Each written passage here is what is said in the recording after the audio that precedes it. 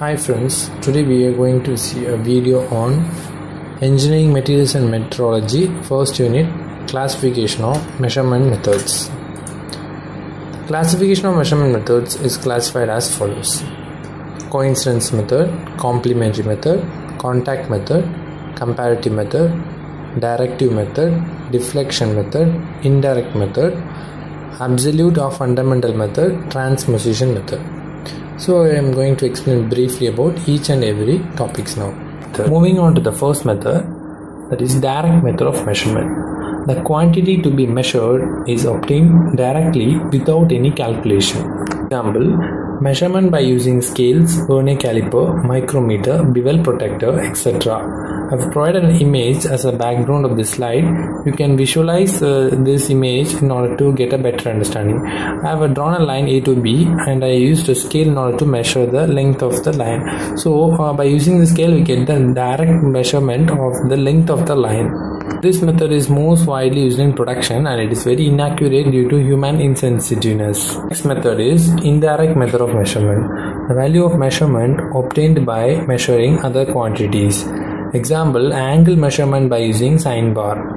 When compared to the previous measurement, we get a direct value by using the scale.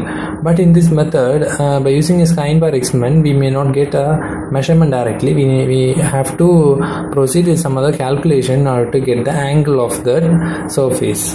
One is comparative method. In this method, the value of quantity to be measured is compared with the known value or other quantity practically related to it. So in this method, only the deviation between the gauges are determined. Example, dial indicator or other comparators. The next is coincidence method. It is a differential method of measurement in which a very small difference between the measured quantity and the reference is determined by the observation of between the coincidence of certain lines or signals.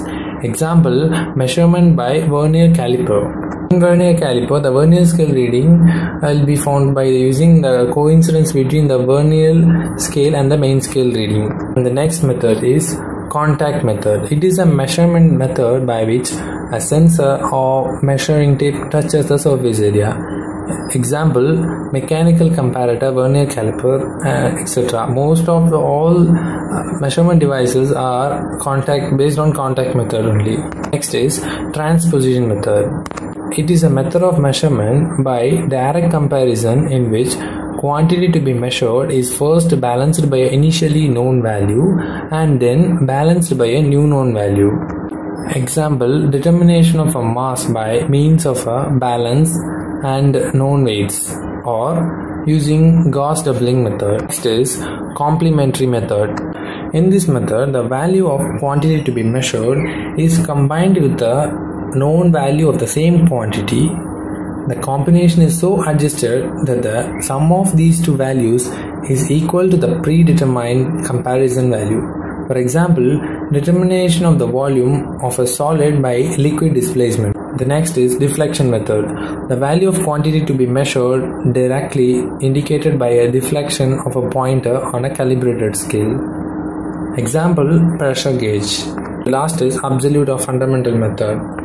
It is based on the measurement of the base quantities used to define the quantity. For example, measuring a quantity directly in accordance with the definition of the quantity, or measuring a quantity indirectly by direct measurement of a quantities linked with the definition of the quantity to be measured. I have also provided short notes for each and every heading.